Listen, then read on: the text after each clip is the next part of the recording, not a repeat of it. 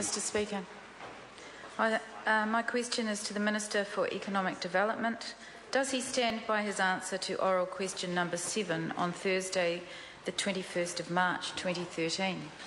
Honourable Stephen Joyce. Mr Speaker, yes, particularly my statement that the information and communications technology sector is probably the sector with the highest demand for skilled workers, and my example of one website alone advertising 1,300 information and communications vacancies in Auckland alone. Supplementary question, Clare Curran. Has he or his office had any contact with Telecom board members or senior executives since last Thursday's question time about the imminent job losses? If so, what was the total number of job cuts told to him that would occur in 2013? Honourable Stephen Joyce. Mr Speaker, I spoke to the chairman of Telecom last weekend. I asked him where they were up to with their restructuring plans. He told me they were still in progress. He could not offer any numbers at that stage because the board was yet to meet to consider them. Supplementary question, Clare Curran. Thank you. Has Telecom informed him of their plan to reduce the workforce by 20 to 30% from each business unit, which would mean job cuts of between 1,500 and 2,300 employees?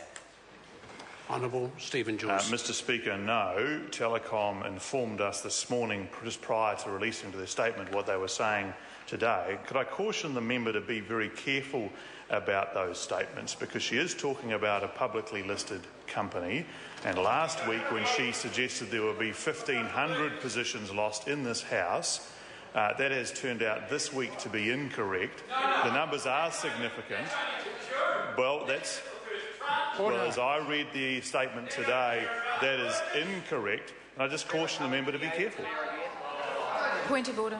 Point of order, Clare Curran. I seek leave to table an email from a Telecom employee revealing the company's plans to cut 20 to 30% of staff from each business unit.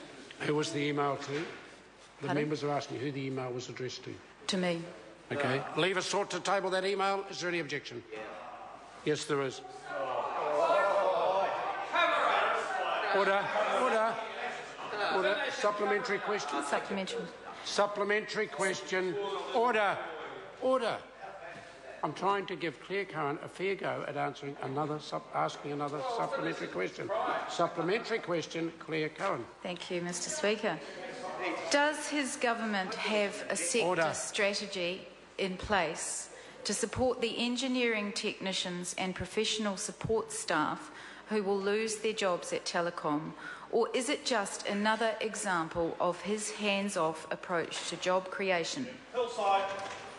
Honourable Stephen Joyce. Mr Speaker, the government, as the member knows, has a number of ways in which it supports people in job loss situations, including through the Ministry of Social Development and including through skills matching processes. And we have in fact talked to Telecom from my office in terms of offering assistance in relation to matching workers that may lose their jobs from Telecom with the very high demand for other workers across the ICT sector in New Zealand.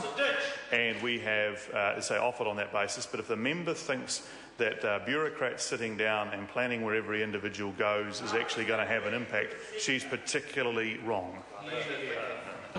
Supplementary question, Clare Curran. When will he admit that his government is failing on job creation, given today's announcement, and that 30,000 people have lost their jobs since he became Employment Minister? Honourable Stephen Joyce. Mr Speaker, I'll answer that question in two parts. The second part, the member is simply incorrect. And in fact, if you look at the quarterly employment survey, it's gone up 53,000 in the last 2 years. But the other point is that the member has to decide which argument she's running, because 1 minute she's saying telecommunication prices are so too high and they must come down for consumers, and the next minute she's complaining when companies restructure to actually make themselves more competitive and control costs and presumably get prices down. Now, I know in Clare Curran's world you can both hold every job in place and keep prices down, but she's incorrect. Question number 11, Shane.